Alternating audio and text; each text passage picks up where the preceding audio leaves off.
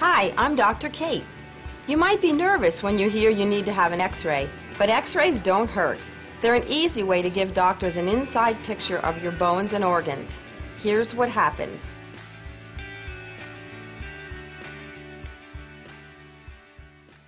Depending on what part of your body needs to be x-rayed, you might have to put on a hospital gown.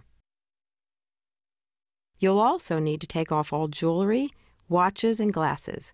Metal gets in the way of taking a clear picture. The x-ray technician, tech for short, takes you to the room with the x-ray machine and a table to sit on, lie on, or stand beside. Think of the x-ray machine as a giant camera. The tech will help you get into the best position for the x-ray. You can help by trying to hold very still. Then the tech will move to a little room nearby where she'll press the button to take the x-ray. Here we go. Stay still. This usually is very quick. You'll probably hear a clicking or buzzing sound as the picture is being snapped.